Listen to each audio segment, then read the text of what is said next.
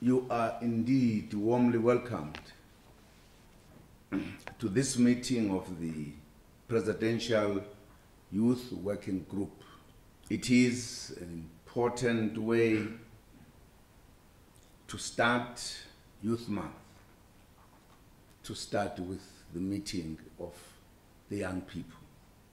We shall be marking Youth Month under the theme, the Year of O.R. Tambo,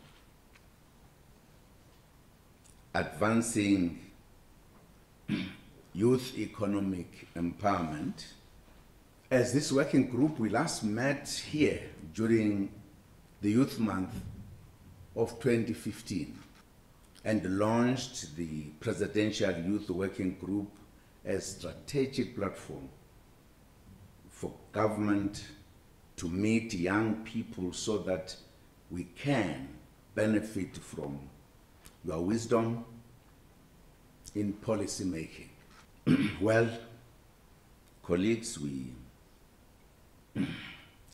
look forward to hearing your views on many matters, as well as the matters that are on the agenda, and I am looking forward to receiving the reports and to fruitful discussion that is going to take place here.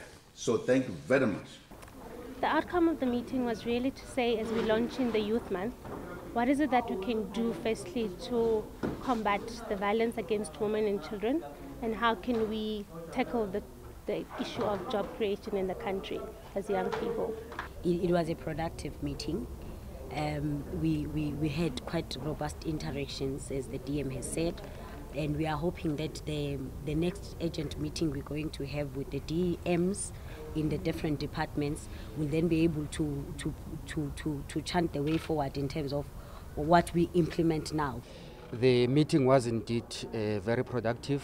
It received progress report on the implementation of the National Youth Policy, and fundamentally, young people through the youth organizations that were represented were raising their hand to be counted as part of the solution, not only raising the challenges, but also raising proposals on how can those challenges be addressed. Part of the things which the President asked that we, together with the NYDA, together with youth organizations, need to do is to probe further and insist on commitments by the private sector and civil society in supporting government's effort towards employment creation, look further into possibilities of more resources and resourcing youth development work, look at how do we coordinate the many interventions that government has, and ensure that all of those are accessible to young people, look at the look at improving the quality of education and the participation rate of young people,